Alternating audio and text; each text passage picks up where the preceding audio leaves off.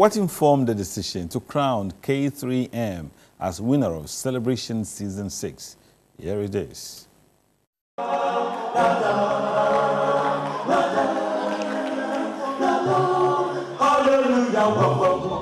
gave K3M the power over the others? We were looking at their presentation.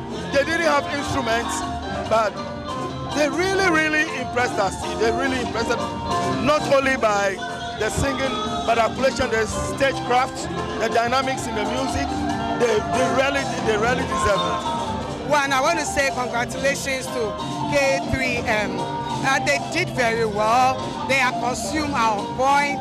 And for the first time seeing a cappella group, adding like a bit hip-hop, rhythms to whatever they were doing. I mean, their harmonies were very good. Their confidence on stage was very good. And everything about them was on point. Their first performance, their second performance was superb. They deserve it. They have really worked hard. What were you looking at from the competition this time? All right, so as I always say, I look out for the visa.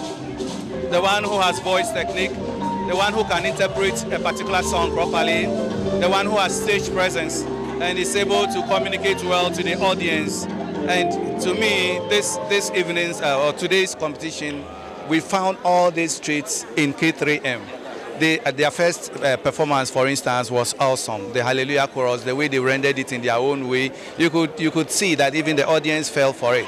And then their second song as well. They surprised all of us because from the start of this competition, I think they have learned a lot that we tell them. So they brought all the things that they have learned to bear in this final, and they nailed it right there. So we had no choice than to give it to them. For the Lord God omnipotent reigneth, His kingdom reigns.